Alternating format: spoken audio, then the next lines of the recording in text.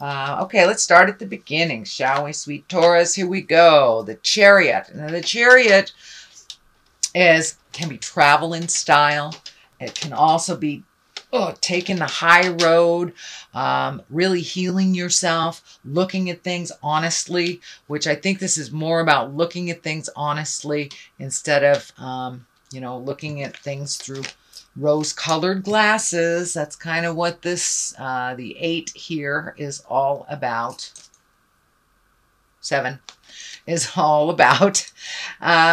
So it does feel like you are making some big sweeping changes, but it also looks like it took a very long time for you to make the decision to make those changes and to move physically, emotionally, or spiritually. It does look like you will be rewarded for this very difficult choice. It also looks like you're looking more into the future. You are much more balanced. This tape is lighting up for me over the 2nd and the 3rd chakra, so it does look like, or it feels like, you're collecting your energy that you gave out all over the planet and gave to other people that were not gentle or kind with your energy. So it does feel like you are gifting it back to yourself. So what crosses you, this can be a twofold card, really. For the most part, I think for you, it stands for really pulling off the rose-colored glasses and looking at the situation for what it truly is. Not what you wished it to be, not what you hoped it would turn into, but what it really was. And I think once you did that, you were able to really see that either this relationship, this job, this house, whatever it was that you needed to change immediately.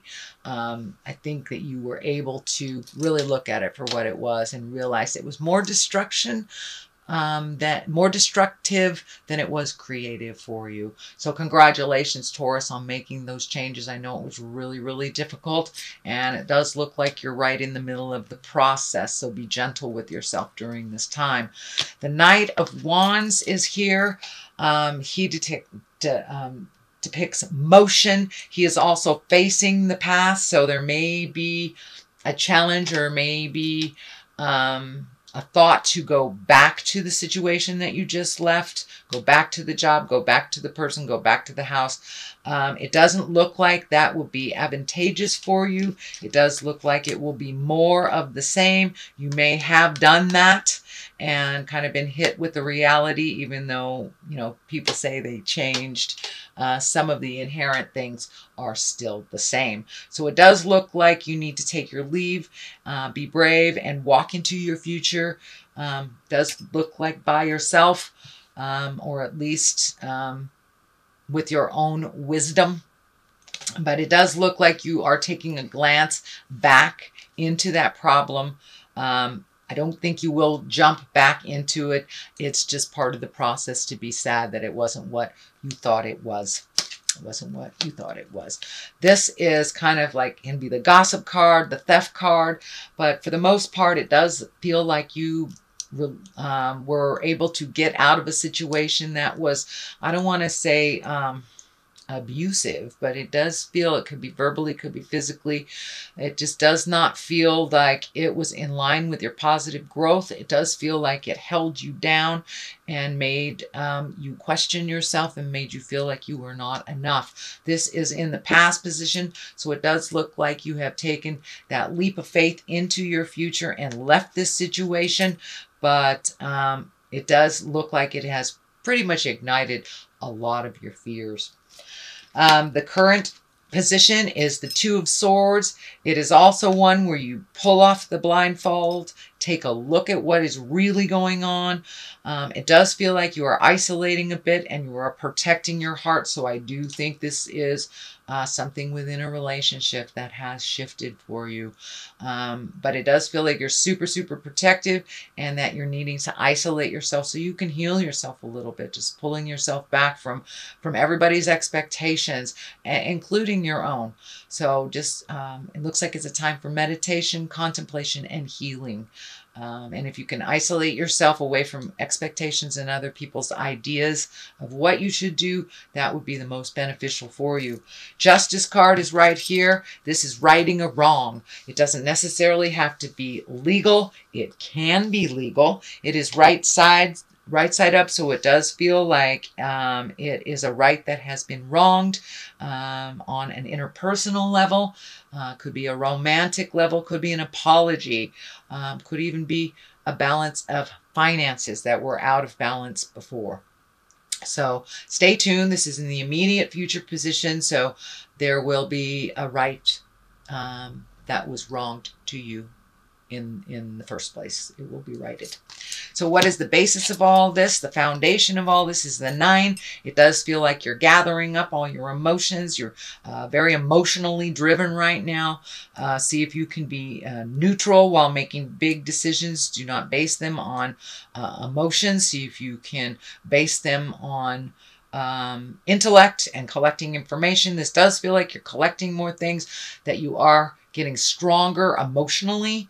This can stand for inheritance or gifting as well, but it does feel like you are gifting yourself the gift of certainty is what I'm feeling, that you are enough, and it's time to accomplish things for yourself. It does feel like you have been doing a lot of things for other, whether it's the family unit or just, being a workaholic or something like that. But it does look like it's time to refocus on you and create a new canvas for you. So it does feel like some motion is in order, and you may be even contemplating moving to a new town. That's what it is feeling like.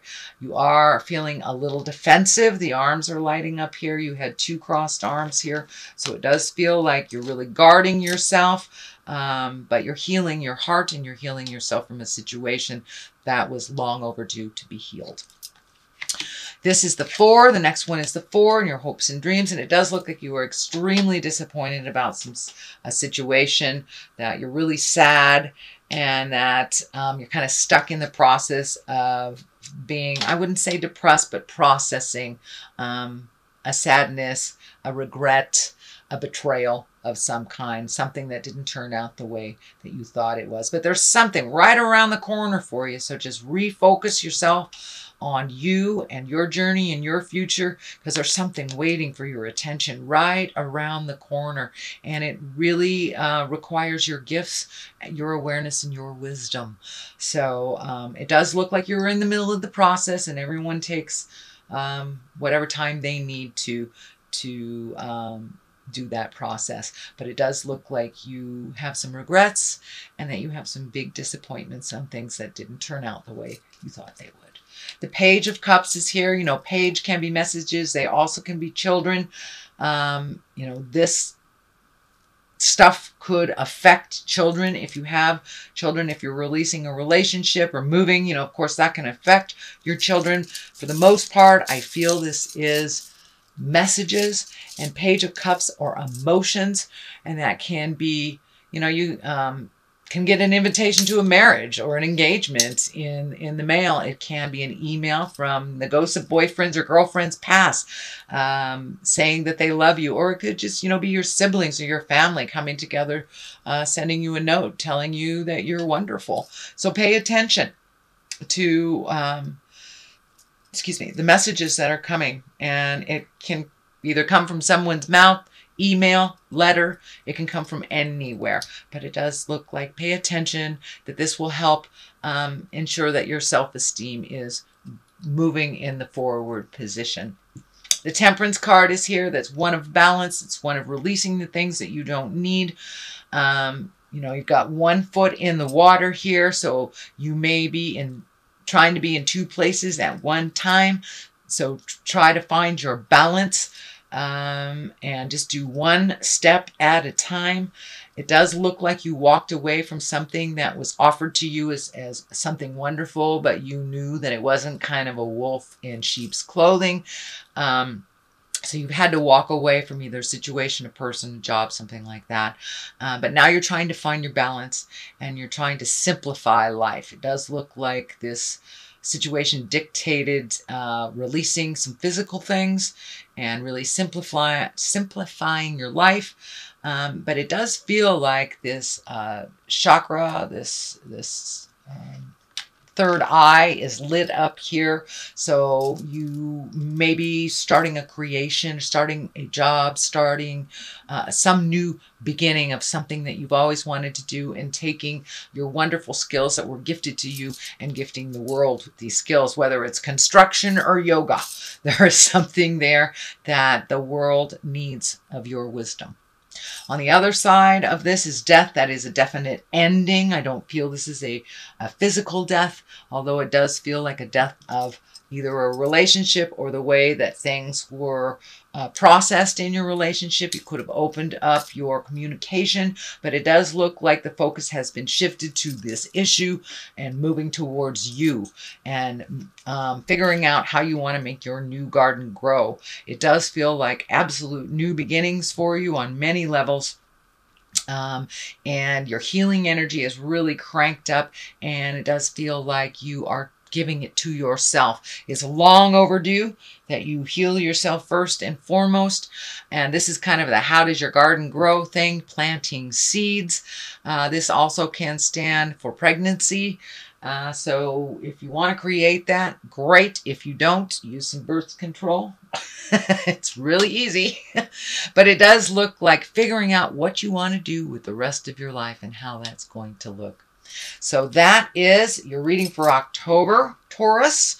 I'm going to throw a couple of these chakra cards. Oh, all right. They wanted to come out. Let's see what we got. Perception, self-worth, and vanity. Those are the ones that are wanting to come out. So shifting your perception is very, very powerful. It's the same life as it was yesterday, but making yourself the main focus and not the extra is what it is. It's just shifting your purpose and your perception to make you as important as you made other people. Self-worth is looking at self-esteem. So you're really looking at things. It does feel like your self-esteem has taken a hit, a big, big hit, but it does feel like there was some either verbal, physical, or emotional abuse in this situation that you left. So your self-worth is slowly rising. You know, it may take some time. And self-worth and vanity, you know, it's always a balance of humility and self-worth. So put the vanity down, put the ego space down as you're moving through this process. Remember your humility and your gratitude, and you will be fine, Taurus.